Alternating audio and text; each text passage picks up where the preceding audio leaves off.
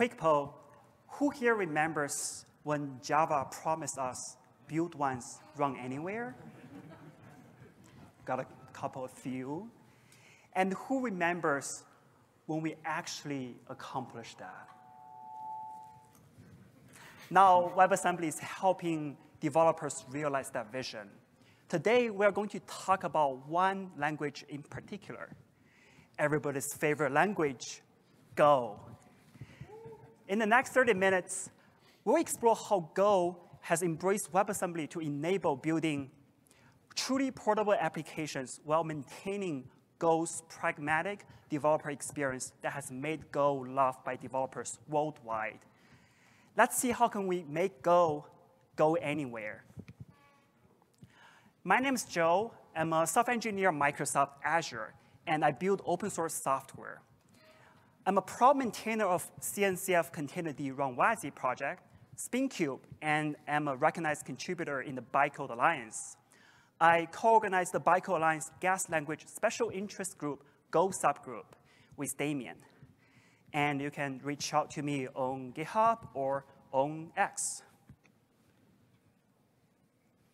Thanks, Joe. Hi, I'm Randy. I work at Fastly. I look after our technology research and incubation teams, and I work with Damien pretty closely, actually every day. I'm an open source maintainer. I'm a contributor to Go and TinyGo, amongst a bunch of other open source projects. I'm a Bytecode Alliance contributor, and I'm part of the Go WebAssembly maintainers group. You can find me on all the social media and GitHub. So where we're going today. First, we're going to start with a short history of WebAssembly in Go. And then we're going to talk about where we are today, which is with the component model and WASI Preview 2. And we're going to talk about how we build TinyGo with wit-bindgen-go and Wasm wasi-http. Then we're going to show it in action. We're going to do some demos. And then we're going to talk about what's next for the future of Go, WebAssembly, and WASI. All right. Go was one of the first few programming languages that embraced WebAssembly as first-class compilation target. Back in 2018, Go 1.11 was released with WebAssembly support, targeting modern browsers. It's introduced system call JS package for JavaScript interoperate, and a new build target, Go OS equal to JS and Go Arc equal to Wasm. And notably, Go programs compiled for WebAssembly supported almost all of the features that people love about Go. For example, Go routines, channels, and the low-cost concurrency. And all these features were loved by developers, and this was helped in part because Go's runtime and Go standard library was all written in Go. Developers on any existing platforms, Linux, Windows, or macOS, could cross-compile programs for WebAssembly just as easy as for other architecture and operating systems. This build target allows Go developers to interact with DOM using Go code, access JavaScript APIs like fetch, and port existing Go libraries into the web. And the impact was immediate. Go developers began porting Go applications to the browser, including data processing tools, games, and progressive web apps. Now, 5 years later, in 2023, Go 1.21 was released with support for WebAssembly outside of the browser. It was built on WASI, or WebAssembly System Interface. The first public release of WASI was referred as WASI Preview 1 or WASI P1. Go's native WASI support demonstrated the relevance of WebAssembly on non-browser applications. Go 1.21 added a new build target, the Go OS equal to WASI P1. It also added a compiler directive, Wasm, Go Wasm import, that enables safe, idiomatic, and performance WASI P1 system calls for Go APIs from the guest to the host. And this directive becomes the bridge between your Go programs and the host. And it's not limited just to the Go standard library. This produced a Wasm binary that can work across Wasmtime, Was0, Wasm-Edge, Wasmer, Wammer, and Node.js. There are some notable limitations for this build target. For one, Wasm architecture is single-threaded, and which means that a host function invocation will block all the Go routines until the host function returns. And the second limitation is that there is no network socket APIs being defined in Wasi Preview 1. So net-HTTP package in Go standard library will not work in this build target. With the exception where you can find there's an open source project called wasi-Go where they implement Wasmtime, Wasm-Edge compatible sockets APIs you can use. As the use of WebAssembly evolved beyond the initial browser use cases, the need for a high-level type system and a composable model become clear. And this is where we enter the Wasm component model. And you've probably heard about it in the keynotes. The Wasm component model gives a new set of standards building upon the Wasm core specification. It has a canonical ABI, and it has an interface description language called wit, and they're used for composing WebAssembly modules.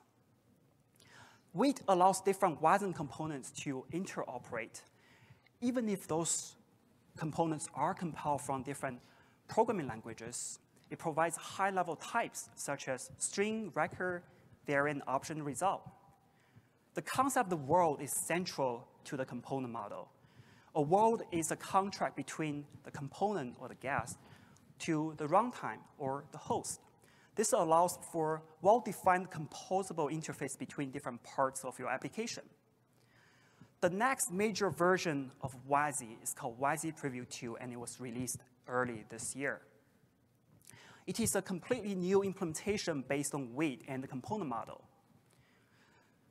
Wasi Preview comes with two standardized worlds, Wasi CLI and wasi-http. Wasi CLI defines a standardized CLI interface for your applications, and wasi-http provides a more like a Wasi proxy interface. Looking forward, the Wasi roadmap includes plans for even more ambitious features. Wasi Preview 3 will come with async and streams. They will enable non-blocking I/O and improved concurrency support.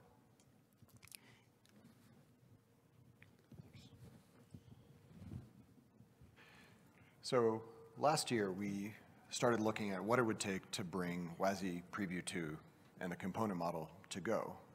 And I started working with Joe, or we started working together, and it turns out that all of the tooling for Wasi and the component model was written in Rust. And up until last year, I had never written a line of Rust. And Joe made a really great suggestion, which is, what if we could write the tooling in Go, and we could build a bridge between the Rust tooling and the Go tooling? And so what we came up with was a command line tool written in Go called wit-bindgen-go. And simple tool, it generates Go from wit. So how many of you guys have worked with like Proto-C and Protobufs? Same deal. Compiles Go from wit, and attempts to generate familiar, ergonomic Go that should be comfortable and something that any Go developer can easily reach for and understand, with certain limitations. It's built on some internal packages that any developer can use and build on top of, wit and wit-bindgen. And it still depends on the Rust component model toolchain built into Wasm tools. So here's a demo.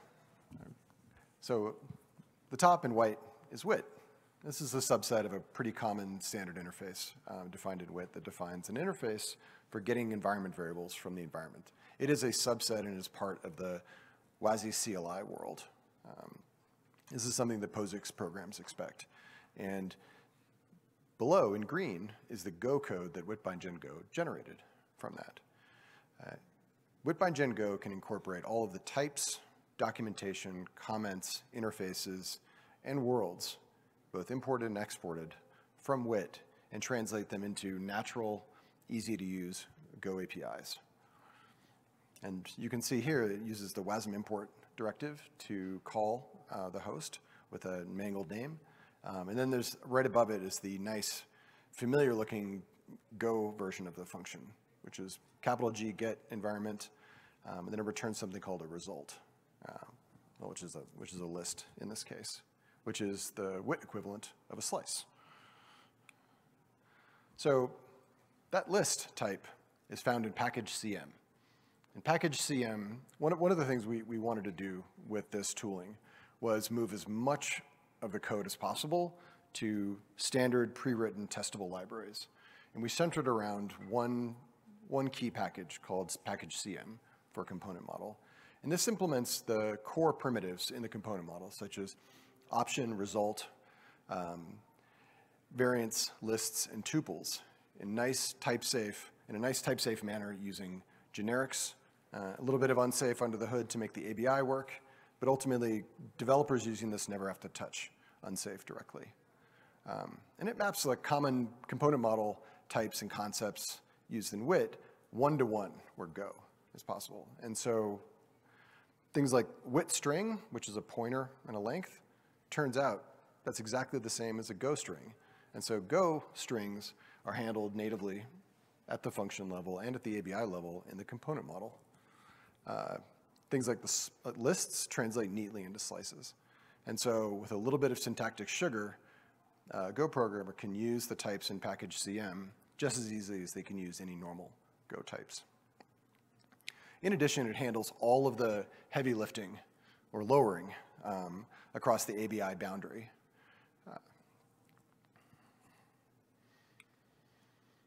So how do we get to use this in practice? So my colleague Damien and I, along with Joe's help and a bunch of other people who have been working on WebAssembly in Go, decided that we wanted to implement WASI Preview 2 in Go. But the first place we started was TinyGo. Smaller code base, a little bit more flexible, an easier place to experiment. And in fact, TinyGo actually predated Go in terms of supporting WebAssembly. And it has sort of historically acted as a front runner and sort of leading the way in adopting sort of new technologies, especially around WebAssembly. And so Damien had a great idea, which is let's implement libc in Go. And he wrote it, and it sits on top of code generated by wit-bindgen-go. And so you have Go calling into C, and you have Go that's pretending to be C that's calling component model APIs. And so what this enables is any Go programmer can take an existing CLI program and run it with target equals wasi-p2 and runs completely unchanged. And they can do that today using TinyGo like 0.33 or later. And so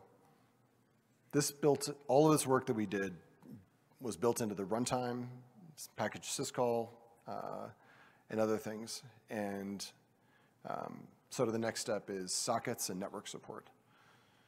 And then we're going to try to use all of this work that we've learned and this sort of path that we've paved and apply this to Big Go.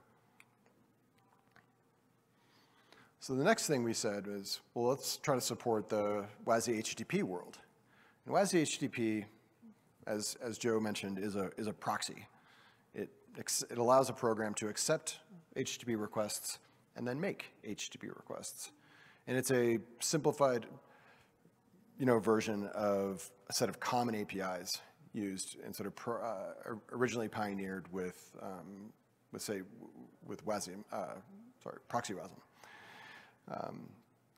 And so what we built is a prototype called wasi-http Go, which puts standard Go net HTTP package interfaces on top of wasi-http. It allows a Go programmer familiar with Go's HTTP package to write wasi-http programs and change only one line of code.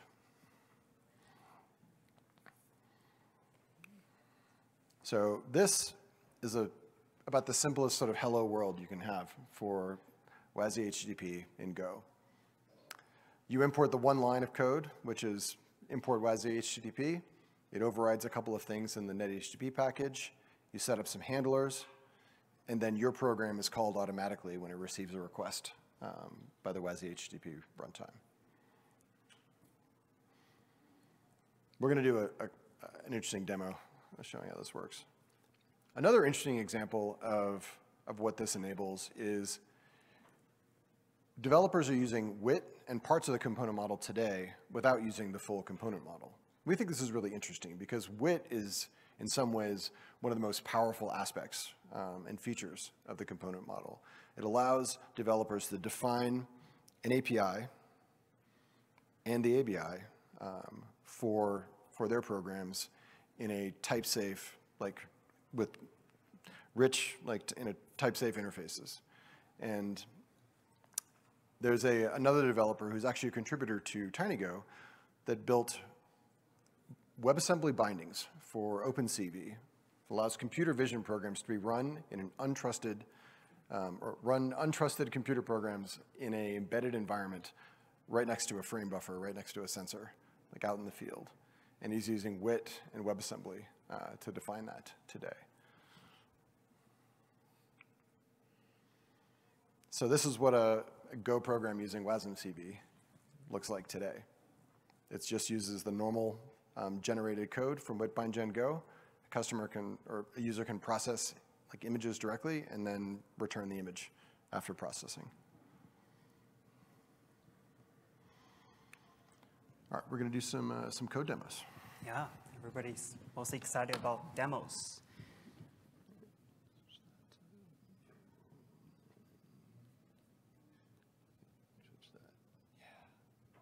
All right. Yep, you're good. Cool. So the first demo I want to show you. Oh, yeah. Enhance. Better? Great. Thank you. The first demo I want to show you is a Go program that compiles to WASI-P1 and compiles to WASI-P2. And it can compile from the Go compiler or TinyGo compiler. And we'll show you it works for those targets. And this Go program is the wit-bindgen-go tool Randy just mentioned. So let's try run this one first.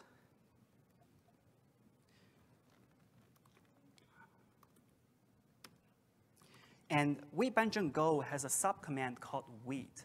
And this wait command will turn a JSON encoding of the wait file back to wait file. So I'm going to demonstrate with this subcommand.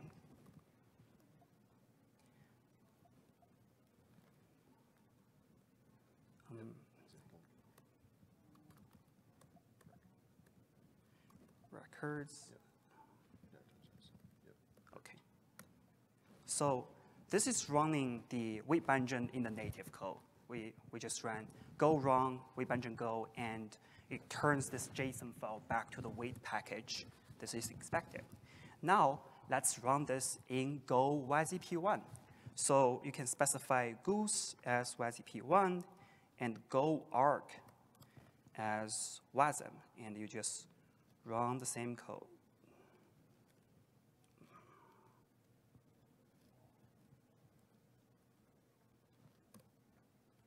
And boom. So this is compiling the wit-bindgen-go program into WASI-P1 module and runs in a Wasm runtime. And it shows that the Wasm P1 file system access was used, and it was able to print to the standout in the terminal. Now let's go tiny into TinyGo. We can do the same thing with TinyGo, build, run, actually, target WASI-P1. And we're just gonna copy this.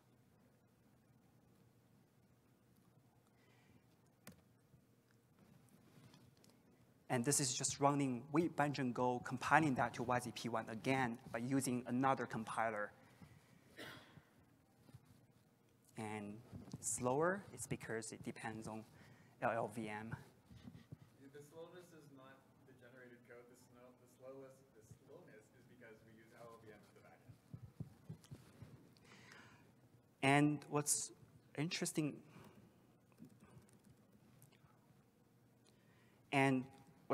about TinyGo, as Randy just mentioned, is we have a WASI-P2 target. So just changing WASI-P1 to WASI-P2 here allows you to compile this same Go program into a component and run in Wasmtime runtime.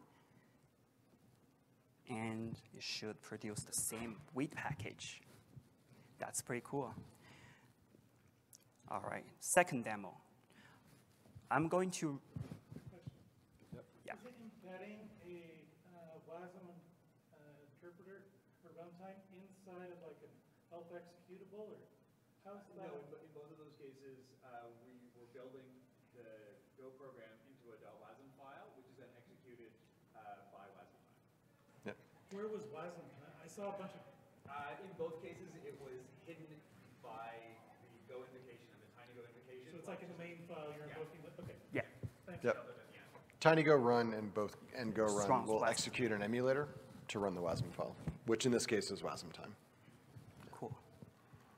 All right, second example. I'm going to show you a more complicated Go program, and it's called Wa0. Wa0 is a zero dependency Wasm runtime. So Wa0 itself is a runtime. I'm going to show you compile the Wasm runtime into YZP1, into YZP2, and run it in Wasmtime. So this is kind of like the inception, running a Wasm runtime in a Wasm runtime for a Wasm module. All right, let's do it. TinyGo Run. Oh, we need to go to the impulse basic. I'm just quickly going to show you what's the Go code look like. So the Go code looks like there's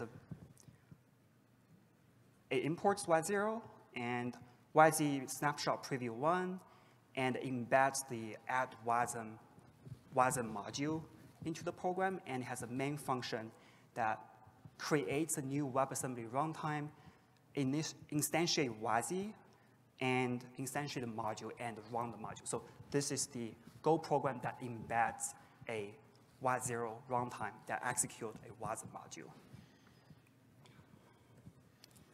All right.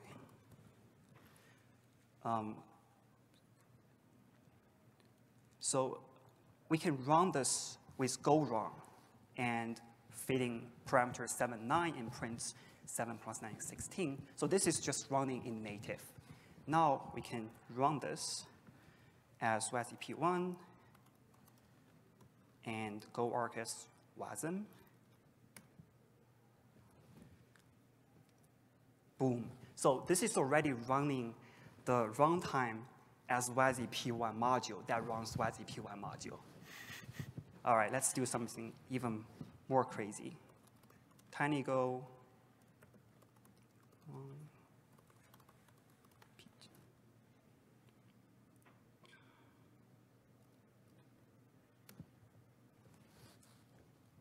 And this is running, it's compiling the Y0 runtime into YZP2 that runs YZP1 modules. And running the whole thing in Wasmtime. Exactly. And it works. All right. So, I'm going to enhance this a bit more for the folks in the back. Is that big enough? All right. So, we were working on this today, doing some fun tricks. So, what we have here,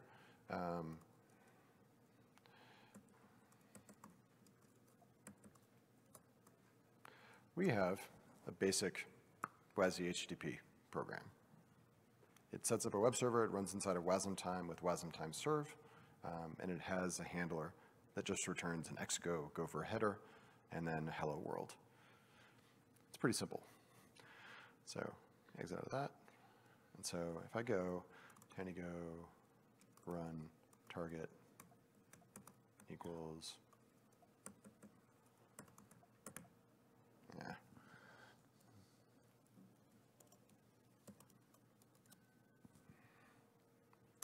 And then examples, basic.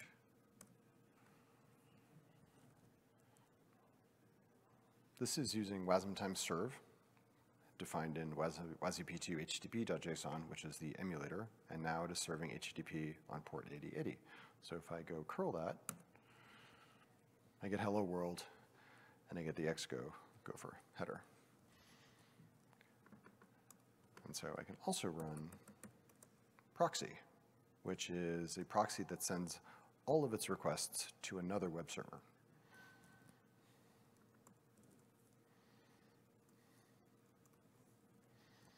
And so it's running. And so I search, I do /get. It hits postman-echo.com with a get.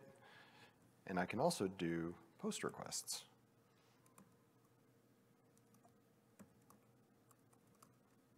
And I can send it data, and it'll echo that back. And so this is a particularly interesting program because it's really short.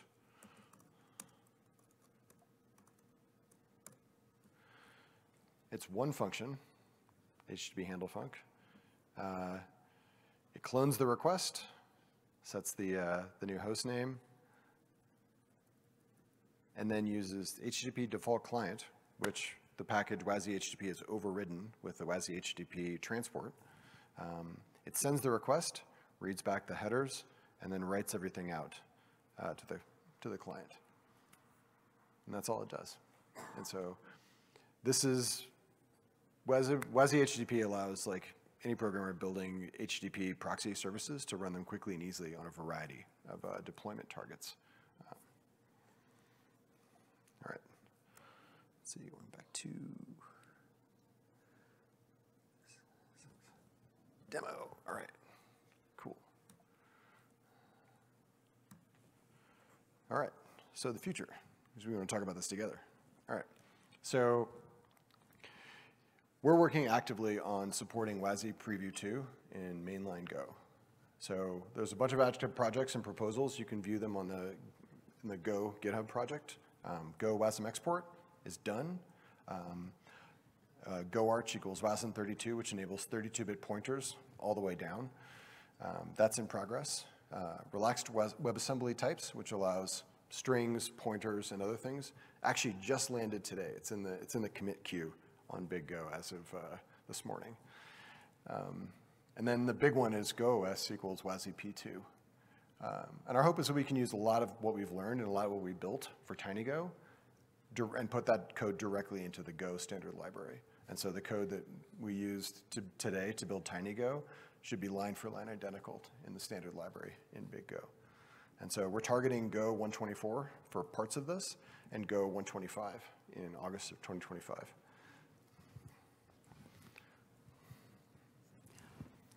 You can find us in the Gopher Slack channel and as well as Zulip chat in the BICO Alliance. And if you want to contribute, there is the BICO Alliance Go modules, wasi-http Go, and TinyGo and Go repos. And with that said, thank you so much.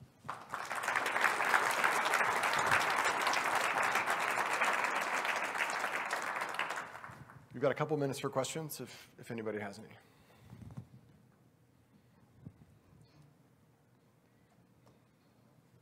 Oh, go for it. I'm curious about the CM library you're using for the bindings of like strings and result types and stuff. Did that exist before? And then I'm also curious, how native does it feel in Go? Like when you're taking result types, and does it feel like it natively integrates to Go? That's a great question. The question is, did the package CM exist before we started this project? And then the second part is, how does it feel to use the package CM? The answer to the first question is no. We wrote it. Actually, I wrote it. And it actually came out of a discussion that happened on the wit-bindgen repo for C and Rust. And Joe was responsible for writing the original Go bindings generations in Rust. And I looked at that and I wanted to help, but I didn't know Rust. And so I was like, hey, I want to write this in Go instead. And the answer to the second question, which is how does it feel to use? The answer ranges, depending on the types, the answer ranges from pretty good to not great, candidly. And that's because Go doesn't have support for things like tagged unions. Go does not have a native sort of like option or result type. And so if you actually look at the commit history of the CM package, you'll see a bunch of iterations on the ergonomics and the usability and the sort of ways that we've tried to improve the usability of those types. And a lot of the work we've done on subsequent libraries, like the wasi-http implementation, have really informed how we thought about using that, because we've had to use them in practice, and then it turns out a lot of our assumptions about usability were just wrong.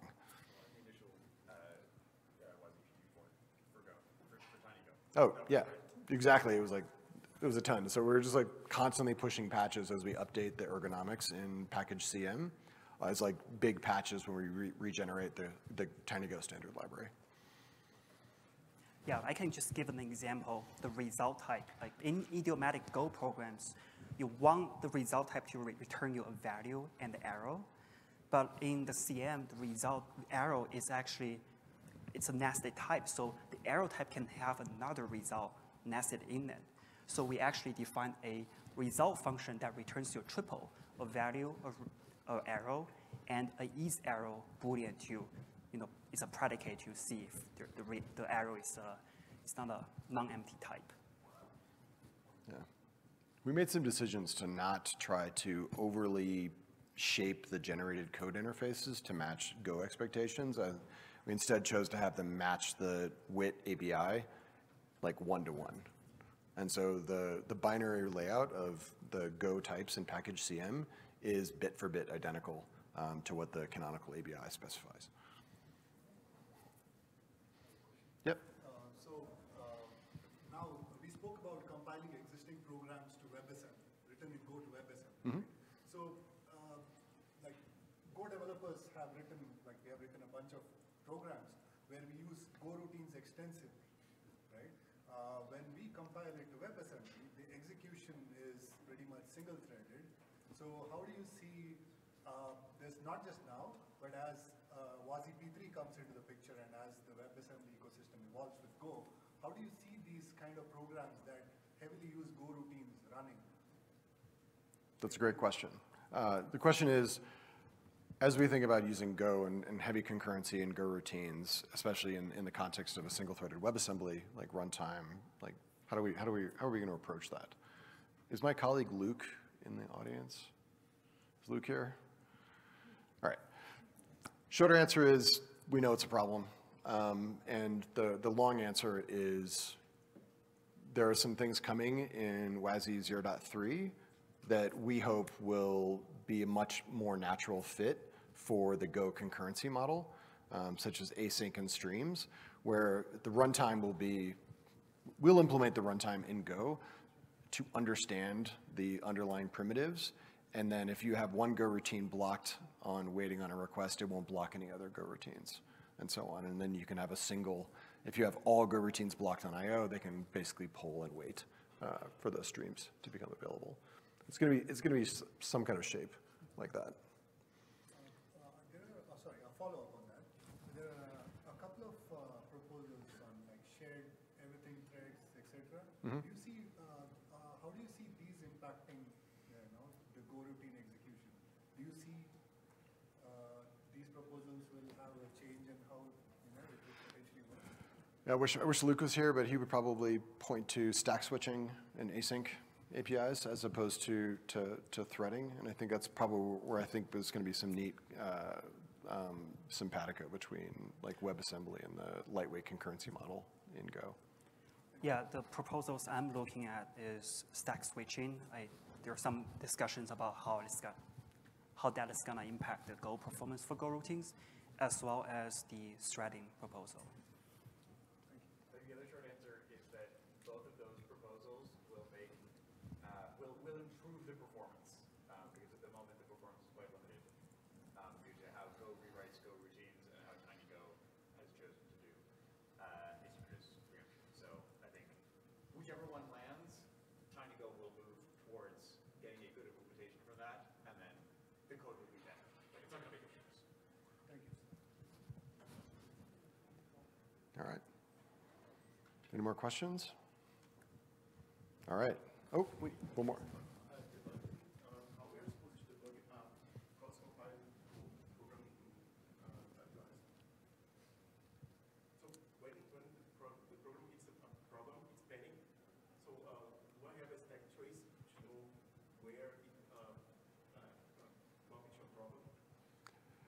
If we had time, I would give you a demo because there are stack traces and they do show up when you do get a panic today. And again, I think there are other folks working on like improving the debuggability of WebAssembly.